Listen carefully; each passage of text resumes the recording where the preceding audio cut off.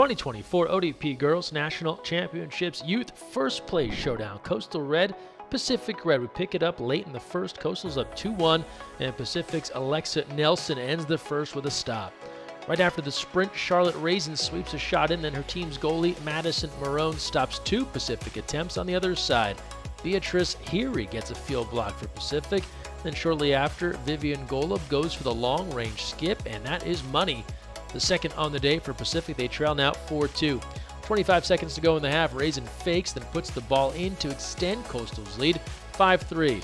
Allie Marie Duprez opens the scoring in the third with a Coastal redirect, and Sydney Lowell shoots the ball in for Pacific. The score is now 6-4. Two Coastal goals are followed by a Pacific stop from Ellison Brush and a rocket of a shot from Rosalie Hassett to cut the deficit down to 3 at 8-5. Raisin sails a lob shot in for Coastal's 10th goal of the game and her third to close out the quarter. Grace Bobick goaltending for Coastal now.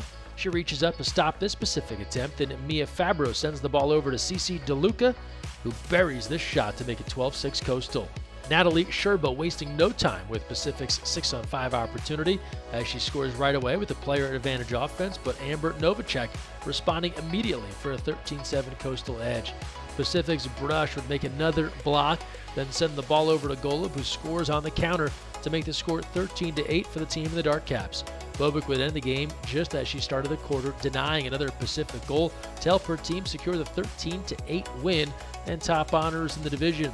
Post-game, Raisin and DeLuca were thrilled to give us their take on the ODP National Championship final game and their overall experience. They put up a really good game, but we closed the gap in the third quarter to make it easier to pull away the dub. Well, this is our three-peat, and I remember doing this interview with Charlotte a little while ago in development, and you know, you meet so many new people, and it's a really good experience to keep learning and meet people from Northern California and all the way over from Florida.